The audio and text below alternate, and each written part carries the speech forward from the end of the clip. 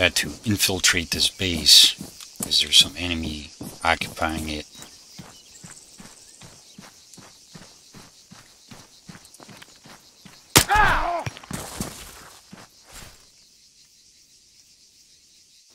Clear so far. There's an enemy right there. We'll get him. Let's hide this body. We'll drag him in the way here.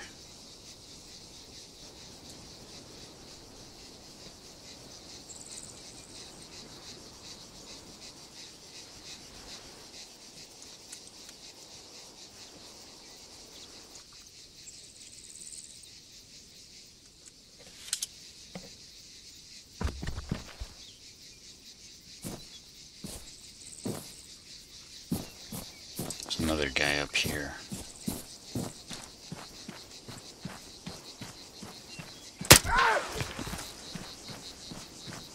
One right over there. Let's take care of this guy first. So far, so good.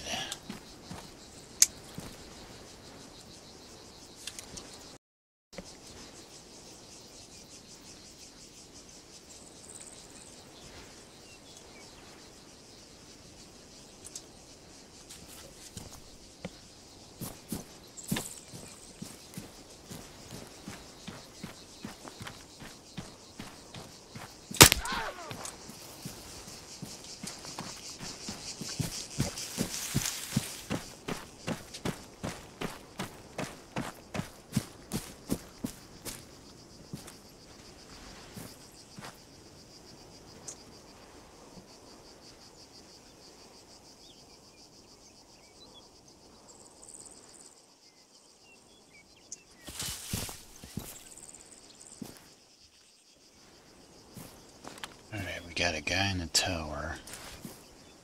And got a guy in the tower there, and a guy over there. Okay.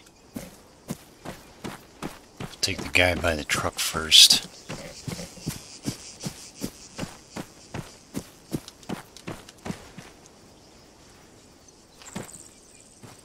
Here we go.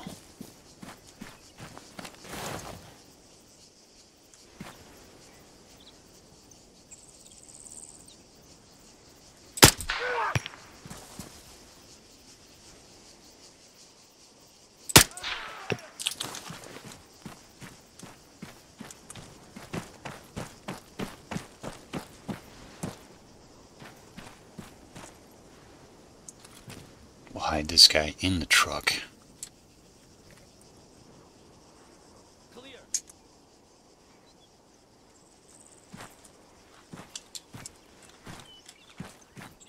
And this last guy we'll take out.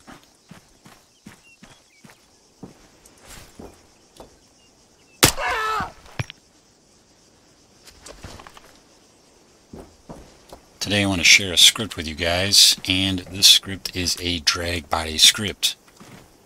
So with this script, as you've seen, you could drag bodies. You could also load bodies into vehicles. So if I go up to this body, this affects all dead AI in your mission. So you can drag them wherever you want and basically release them.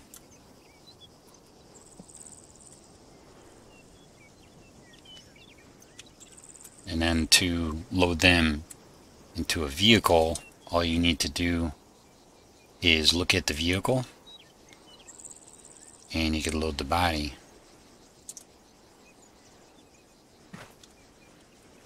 Here we are in the mission folder of the mission I was just playing. Here are two scripts, the drag body script and an init.sqf. I will zip these two scripts up in a zip file and link them for download in the description of the video. And when you get the zip file, put the two scripts into your mission folder just like I did here.